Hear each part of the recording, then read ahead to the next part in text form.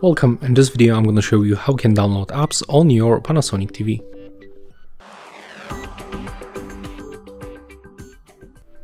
First of all, you have to click on the apps button on your remote control. And next open the apps market. In my case it appears on the left upper corner.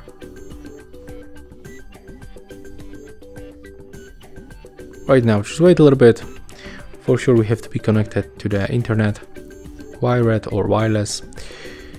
And right now, if you want to download any of the application or game, just open one of the tab, select the application that you want to get, click OK. Now select free. As you can see, we have to log in with our account.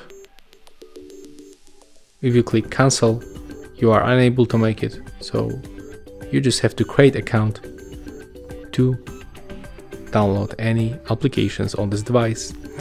And that's how it looks. If you find this video helpful, remember to leave a like, comment and subscribe.